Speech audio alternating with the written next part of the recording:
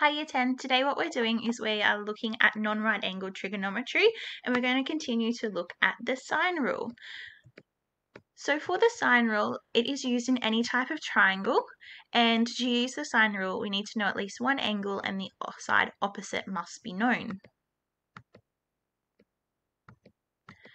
For the sine rule, in a triangle we have that side A is opposite angle A, we have side B is opposite angle B, and side C is opposite angle C. So to find an angle of the triangle, we use the sine rule of sine A over A equals sine B over B equals sine C over C. So it's the same formula we used to find the side of a triangle, however, each ratio has been flipped.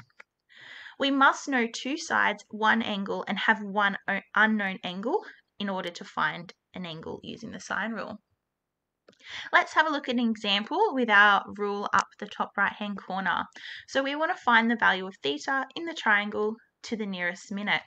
In our triangle we have theta with the side opposite to it being 9 meters. We have 57 degrees and the side opposite that being 15 meters. So we have sine A over A equals sine B over B as our formula.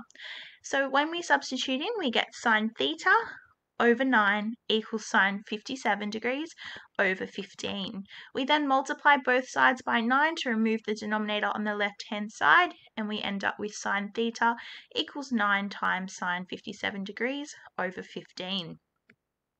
We then get sine, when we put this into our calculator, we get sine theta equals 0.5032023408. However, we want an angle. So what we have to do on our calculator is press shift sign and then put the decimal in to get an angle. We also have to press the degrees minute second button, which is a degree symbol and some commas, and we get 30 degrees, 12 minutes, 43.53 seconds. Our question asks us to round to the nearest minute. Now we round up our minute if our seconds are greater than 30, and we keep our minute the same if our seconds are less than 30. So because our seconds are greater than 30, we round our answer up to be 30 degrees, 13 minutes.